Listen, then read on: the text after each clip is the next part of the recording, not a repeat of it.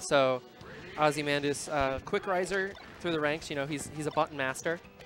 Ozymandias? Yeah. He's a tech skill king. Well, tech skill prince, I guess.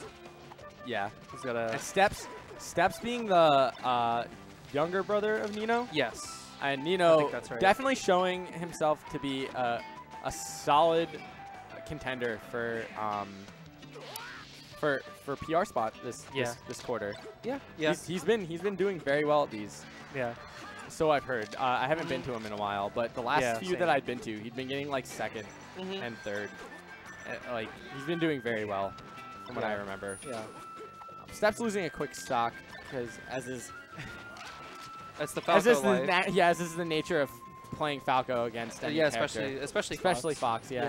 Oh, you know what? He got scared. He wanted to air dodge slightly on the stage. Yeah. To make it look tricky, but he doesn't quite get it. No, definitely just put under a lot of pressure there. Yeah. Ozzy flubbing a little bit, got caught slipping, trying to be too aggressive, and just takes a back air for it. It happens every once in a while. You know, you press so many buttons, it's hard to make sure they're all right. But I mean, if you want to do that, as long as you don't mess up. Yeah, and he doesn't mess up a lot. He doesn't. Yeah, especially not anymore. Like he's already better than I remember him being the last time I was here, which is like a month ago. So good stuff to him. He put the time in to get the execution down, and he's kind of getting better at the spacing and the mental aspect of it. Yeah, Steps kind of looks like he's a little bit of a loss whenever he gets these hits. Because Ozzy's having some really good DIOA, and Steps not quite used to it, I guess. Right. He's not really ready to deal with the solid DI options that Fox can have, and it's surprisingly difficult to get those to continue these combos against Fox.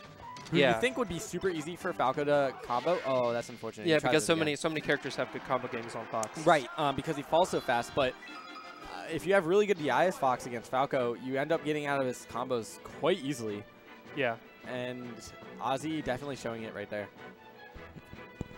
And it comes down in that situation, if they're DIing super far away, you can follow them, but you just have to be able to read the fact that they're going to be DIing that way and follow them immediately.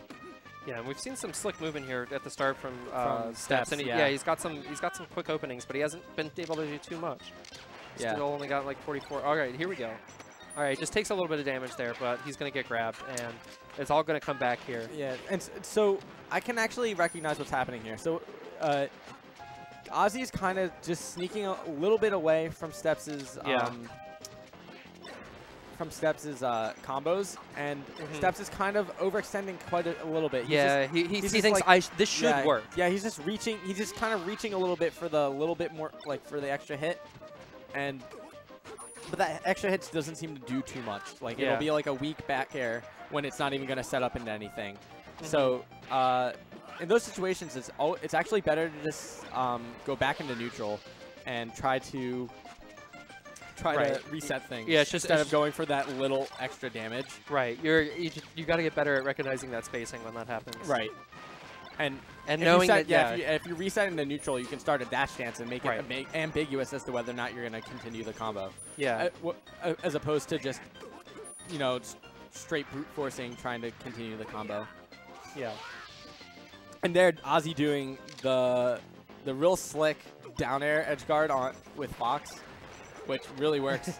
People forget that is a spike. Yeah, it definitely is. Or at least the last hit of it is. Oh, good short hop up air. And he gets an up tilt after it to continue a little bit. Just doing that a little bit to get an extra couple of percent. And a good decision to just hold on to the edge there. Yes. Steps, after taking a solid first stock lead, kind of just fell apart. Yeah. He just isn't getting, more than anything for me, he's not getting as much off his openings, and he's not getting significantly more openings than Ozzy is, so it comes back to haunt him eventually. Yeah, what seems to be happening is he was playing super slick early on. Oh, that was a great tech and a good forward B afterwards. That's a reason definitely to buffer for a tech input there. Right. So he was looking really slick early on, but he's not looking as smooth with his movement, and I think it has a lot to do with him kind of feeling like cornered a lot. Yeah. Feeling like he's getting hit a little bit too much for the things that he normally does. And he's trying to change things up a little bit, but it's just he ends up losing his fluidity